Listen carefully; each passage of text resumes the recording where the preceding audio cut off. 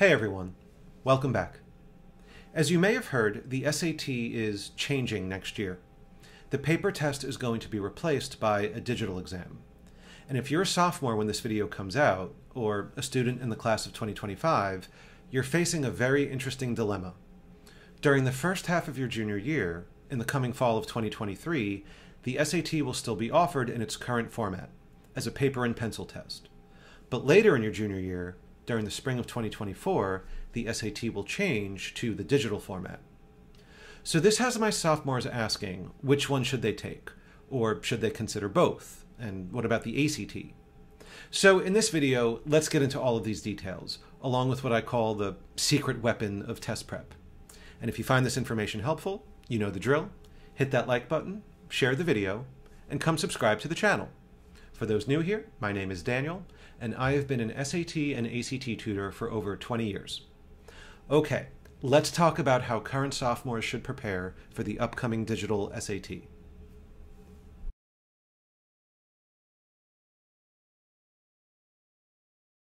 Let's start with a quick recap of what you can expect to see on the digital SAT. I covered these details in full in my video here. Check it out after you finish this video, but here's a quick recap. The SAT is going digital in the spring of 2024. When it does, students will need to take the test on a laptop or a tablet, and if they don't have one, one will be provided by College Board. You'll still need to go to a school or a test center to take the exam. In other words, you can't take the test at home. But some good news, scores will now come out in a matter of days, not weeks, and now a calculator will be allowed on the entire math portion of the exam.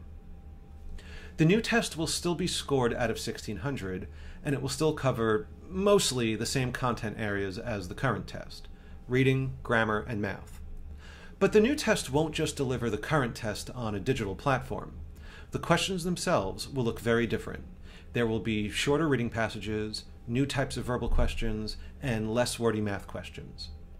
But the biggest change about the new test is that it's going to be computer adaptive. What does that mean? It means that not everyone will see the same test. Your performance on the earlier questions will dictate what you see on the later questions. It'll work like this. Each section will be broken up into what are called different modules. If you do better on the first module, then you'll see harder questions in the second module. And if you don't do as well in the first module, you'll see easier questions in the second module. This means that students who are taking the test on the same day, and even in the same room, will not necessarily see the same test. The questions might overlap a bit, but they won't be identical. These modules help College Board pinpoint your score more quickly. So another piece of good news is that the new test will be shorter than the current test, going from just over 3 hours to just over 2 hours. So that's a quick recap of the digital test. Again, I cover many more details in that other video. Check it out. And in that video, I get into the timeline of how this will all happen. I won't cover the entire timeline here. Instead, let's just zoom in on the part of the timeline that's relevant to you as a sophomore. And just a side note, when I say sophomore, I'm talking about what grade you're in now at the time that this video comes out in February of 2023. But if you catch this video in the summer or fall, then of course you'll be a junior by then. But just for simplicity's sake, let's call you sophomores for the rest of the video. Here's the timeline of how sophomores should prepare for the upcoming digital SAT.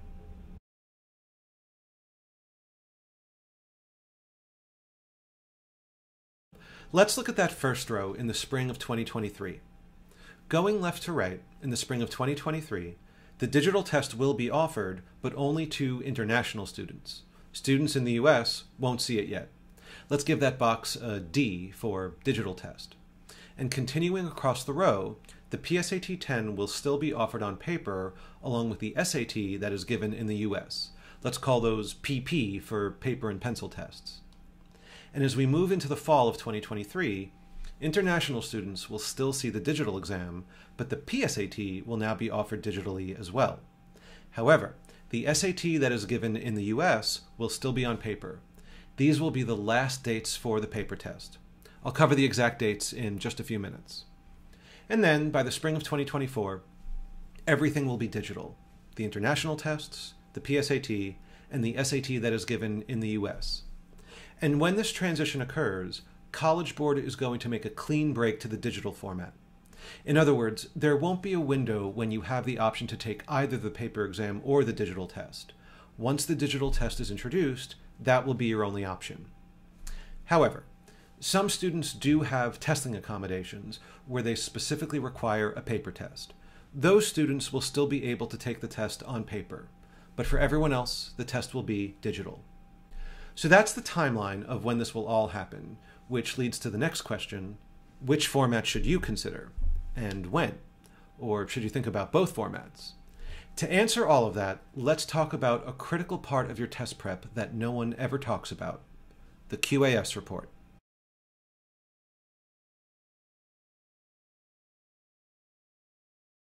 The QAS report stands for Question and Answer Services. What is the QAS report? The current paper version of the SAT is offered 7 times a year, but not all of those test dates are created equal. You should consider some of those test dates over others. Why? It's not because the test is easier in any given month or anything like that. It's because only certain months offer the QAS report. The QAS report is a feature that allows you to analyze your questions after you take the test. You pay an extra fee for this, but it's well worth it, and it's only offered during certain testing months. Here's how it works. And again, this is only for the current paper version of the test. After the test, the scores usually start to appear online about 2 Fridays later. They won't always appear that first day, but they'll start to pop up 13 days after you take the test. For the test dates that don't offer the QAS report, College Board will only post your scores. You won't get to see the actual questions. But for the test dates that do offer the QAS report, College Board will post the test questions along with your scores. And this is a critical tool to help you with your test prep. Now obviously, the goal is to take the test as few times as possible. But if you need to take the test again, the QAS report offers incredibly helpful information for you for your next round. First and foremost, you can see exactly what you're missing question by question, and this helps you pinpoint exactly what topics to study. So maybe you could see that you missed this math formula in this section, or a certain grammar and punctuation topic in that section.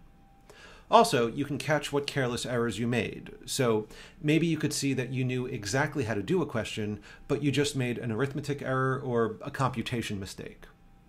You can also see the types of wrong answer traps that you're falling for. For example, on reading comprehension, there's something called a distortion trap, where one of the wrong answers will list an answer that's sort of what the author's saying, but not quite exactly what the author's saying. And you could also analyze your timing and your pacing. So maybe you could see that you're running out of time in a certain section, or just running out of steam and tired at the end of the test. These are the sorts of things that you could learn from your QAS report, along with many other aspects of your test-taking performance. It is an essential test prep tool, but again, no one talks about it.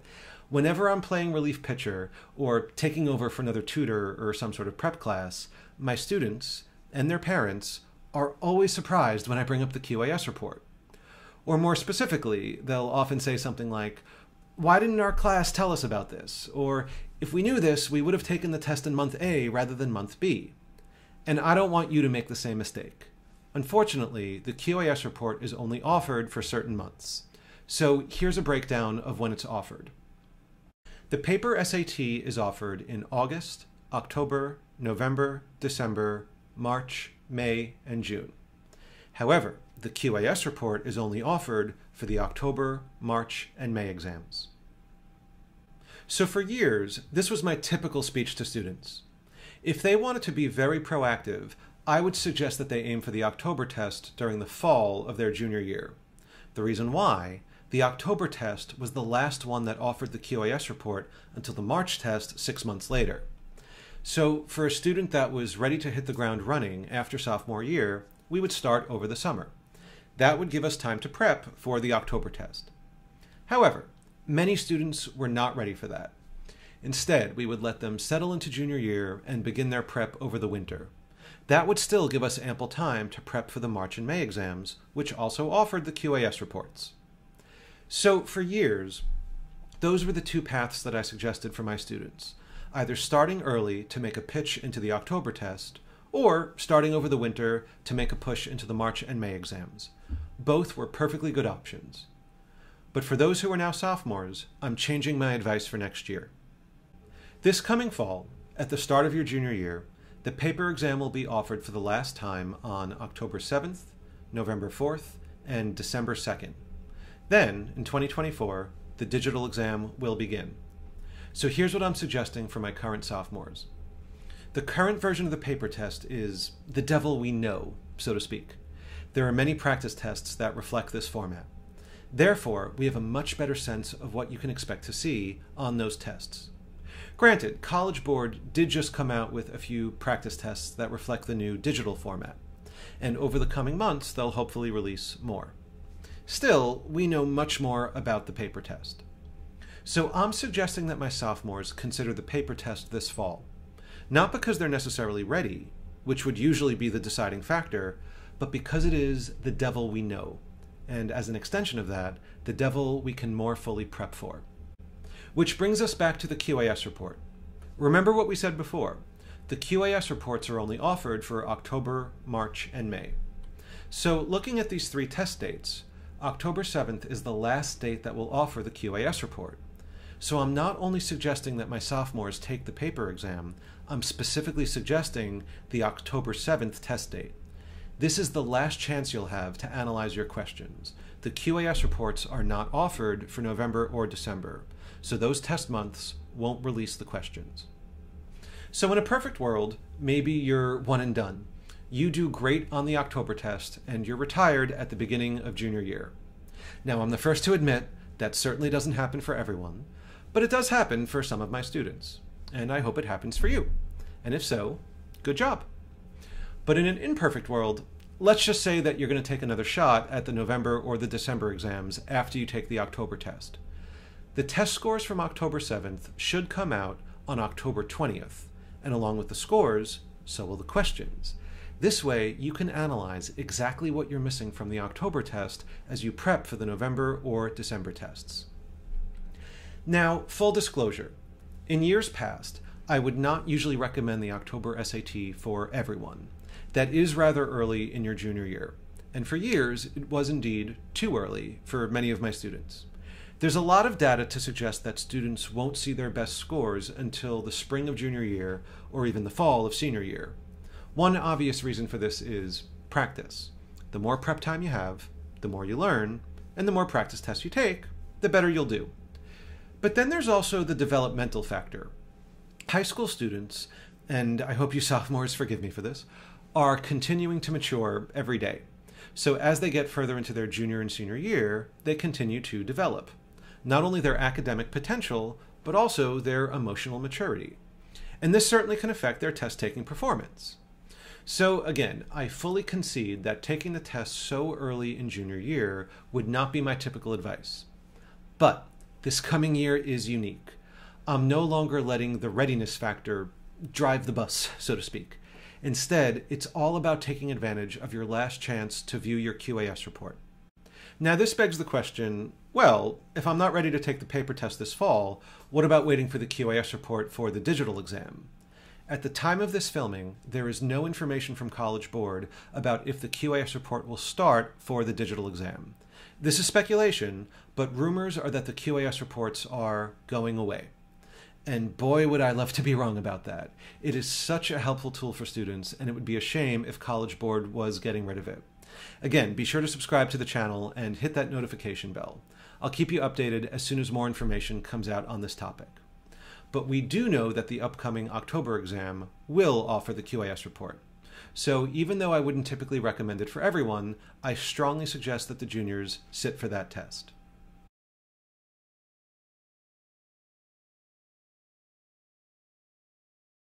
Now, just to play devil's advocate, let's consider a few reasons why you may not want to take the SAT this coming fall. First, as we just said, is the readiness factor. You may not feel ready to take the test so early in the fall of junior year. And that's certainly a fair point. But there's really no downside. It's just another dart to throw at the board. If you do well, great. And if not, no harm, no foul. The digital test is right around the corner. And on that point of there being no downside, students sometimes tell me that they think they, quote, have to submit every score to colleges. Or they tell me how a guidance counselor once told them that certain colleges, quote, require seeing every test score that they have. And yes, I'm making air quotes with my fingers as I say that. I'm going on record to say that this is not true. But that does come with certain caveats. I cover all of these details in my video here. Check it out. But briefly, you can choose to submit the scores from any test date that you have, or you can choose not to submit the numbers from any test date. It's up to you. So there is no downside to taking a shot at the October test. If you do well, great. And if not, you don't have to submit those scores to colleges.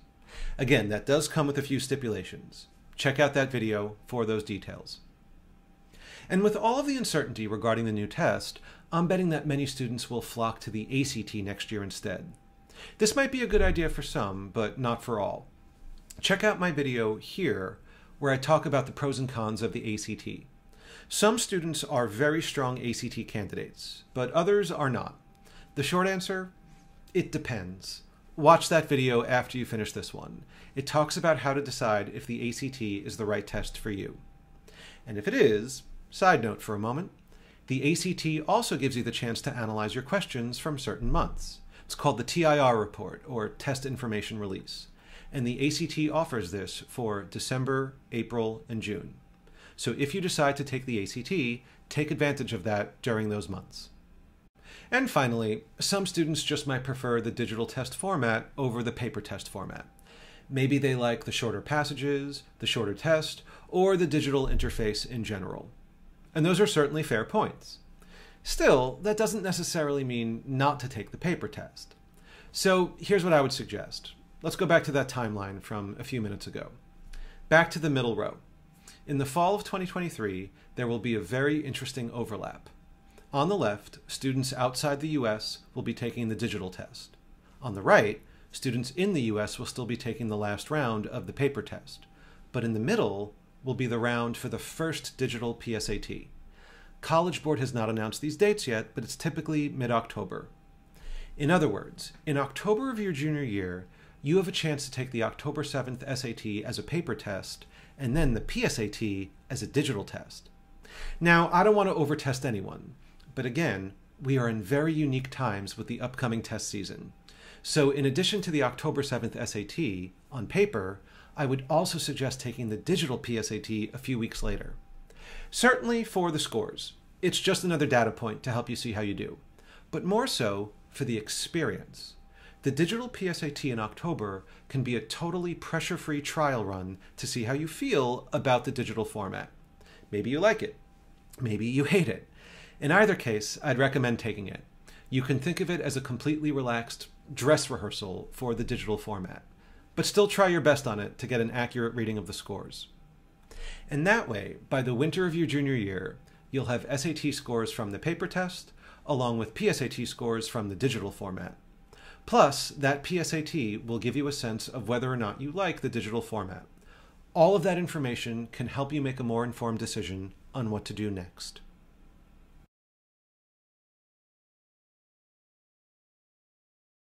So as a sophomore, you're in a very interesting position, but think of it as an opportunity. That might sound cheesy, but it's true. You have not one, but two test formats to showcase your potential, and most students don't get that chance. To help you with your test prep, come subscribe to the channel and take advantage of all of the free lessons I have posted here. These videos are designed to help you bridge the gap between what is not taught in high school and what is considered fair game on the SAT and the ACT. Check them out, along with the videos that I already mentioned today. I have a link for those down in the description. And leave a comment below with any questions you have. I'll do my best to answer each one as we navigate the new digital test format together. Thanks for watching. And remember, plan your work, work your plan.